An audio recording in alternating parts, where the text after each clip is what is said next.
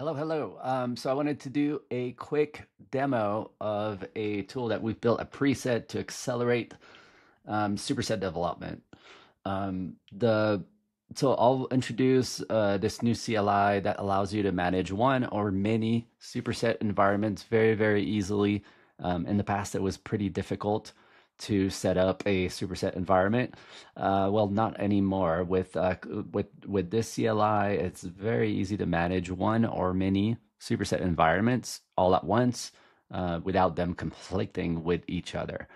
This solves the problem or the challenge around working with AI where all of a sudden you can do multiple things at once, but switching context or switching branches and managing multiple environments become very difficult or kind of difficult, right? As you switch branches, you have to stop Docker, start Docker, do all sorts of things. So with this tool here, you can have many superset environments running all at once, and AI and yourself can use a bunch of CLI commands that make it really easy to do things that otherwise would be complicated. It's called Claudette because we really onboarded heavily at preset on Claude Code, which is extremely powerful, as it really accelerated the pace of development, and I shifted the bottlenecks to different places. So where in the past the bottlenecks might be on coding, or the thing that we'd spend the most time doing was actual coding, now we spend more time defining requirements, switching environments, um, and that has become enough of a speed bump for us to go and build this thing. So today I'm going to demo this tool and what it does, and what it doesn't do and how it works. It's pretty feature rich, so the video might take a moment. First thing is Claudette is just a way to clone multiple Git environments and manage multiple Dockers and basically streamline your superset development workflow and parallelize it. So I'll demo the CLI.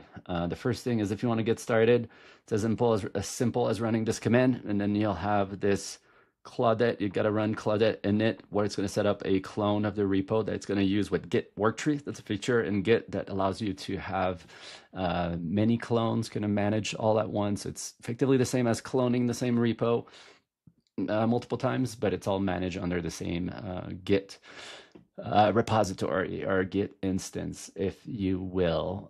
So yeah, you can run Claudette init. It will set up in your home workspace a .claudette file where it uses some things to keep track of state.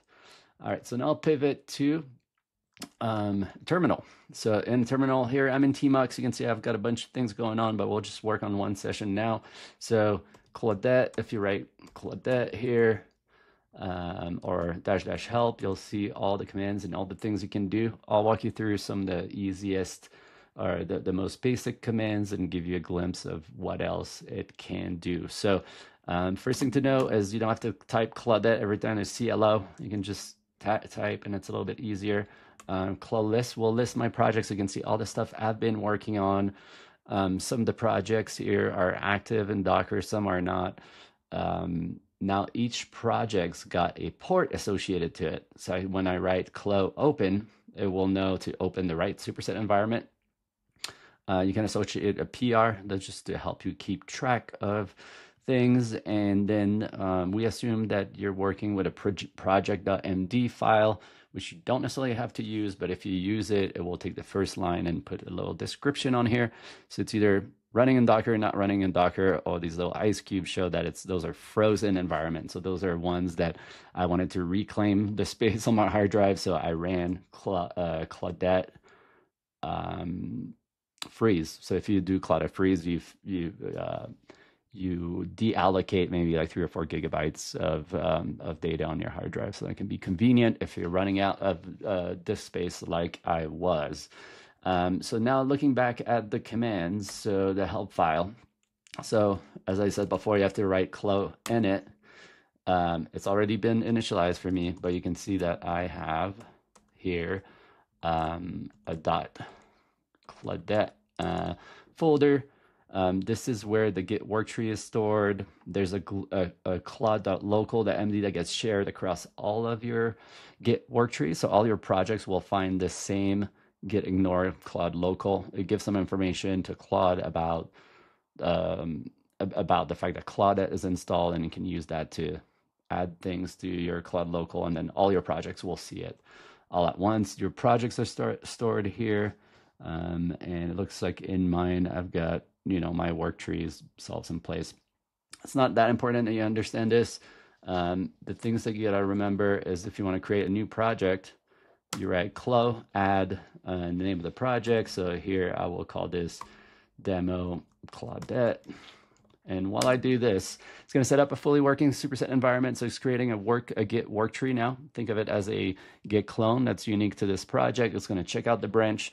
If you had a branch locally or remote that had that name, it will ask you whether you want to use that branch. So if there's a branch existing you want to work on, it's going to pull it if you decide so.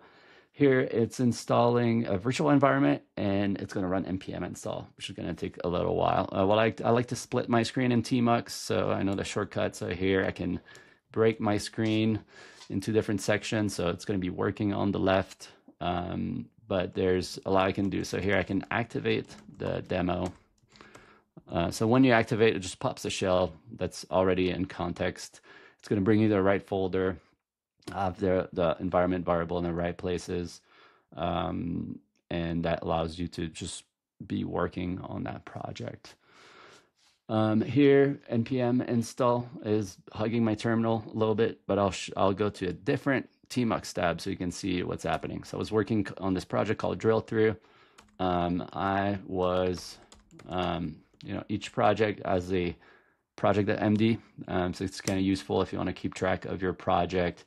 That will persist what's important from the session. So that's for you to say, hey Claude, I want you to checkpoint or to update my project.md as you start working on it. Here I'll start a fresh session. So if you write Claude Code, it will start a Claude session. So it's a Claude Code session.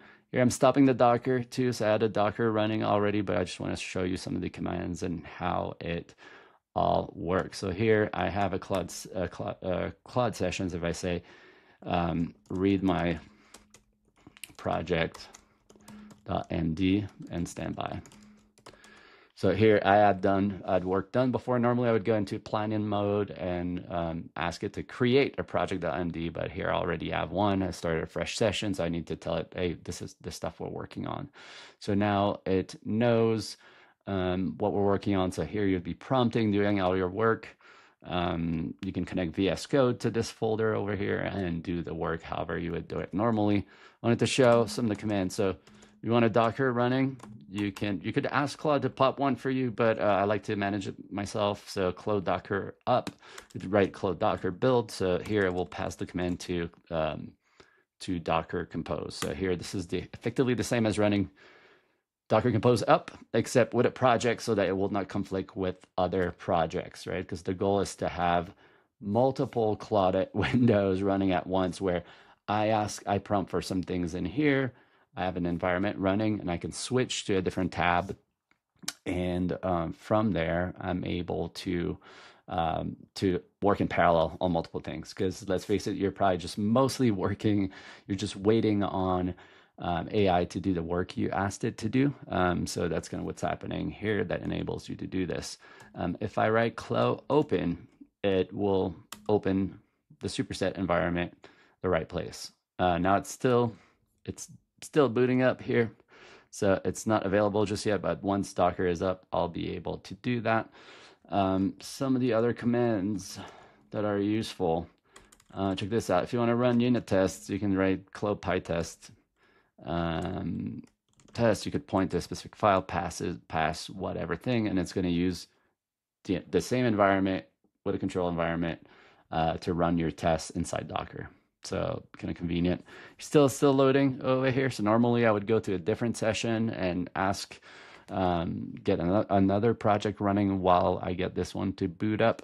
But you get the idea. We can go back to the window I had before, which I believe was this one. So this is the demo we're working on. It's still installing npm. So, one thing I've said that's kind of interesting is this analogy that if you had a car that went at super high speed, like 1,000 miles an hour, and you add some slow speed zones, like 20 miles per hour zones, you would spend the bulk of your time in 20 miles per hour zones. So that's kind of what's happening here with working with AI. Um, you're moving really fast, but things that used to take a small percentage of your, like the friction that used to take, 10% of your time, now take a longer percent of your time. So that's where it becomes valuable to invest in tooling that makes that better. So here, typically, like I said before, I would activate a Claudette session. So I'll have my Claude Code session working on the left side, and I'll have this kind of my working terminal. And here, I would also want to activate this one. So it's at, I have multiple terminals going. So I'll say activate demo Claudette. It's going to take a second.